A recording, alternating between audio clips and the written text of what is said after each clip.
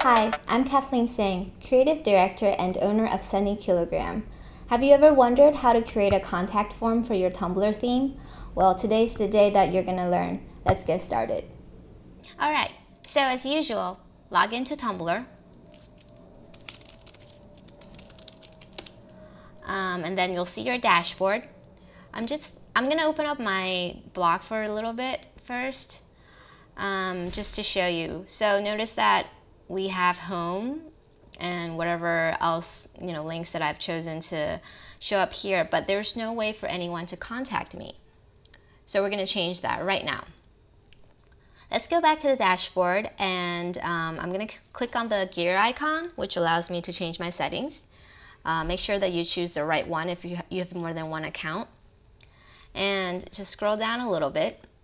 And do you see this ask feature? Well, Tumblr doesn't really have a contact form per se, but it does have this ask feature, which, well, it just lets people ask you questions.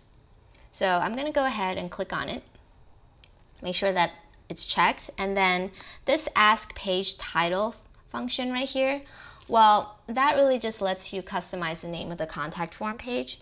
So I'm gonna go ahead and say, contact me or whatever.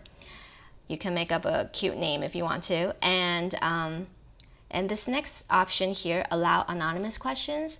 Well, if you don't check this box, then only logged in Tumblr users can contact you.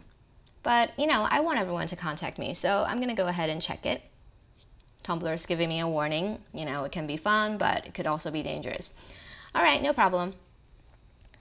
All right, and then I'm just gonna scroll down and save my settings. Next, I'm gonna go ahead and go back to my blog and refresh. And voila, notice this contact me link, which I've just created. I'm gonna click on it, and there you go. There's a little contact form right here on my blog, and anyone can send me questions, comments, or whatever else that they want to say to me. And that's it. I hope that you've learned how to create a contact form. For any other questions, please visit my website at www.sunnykilogram.com. Thanks. See you next time.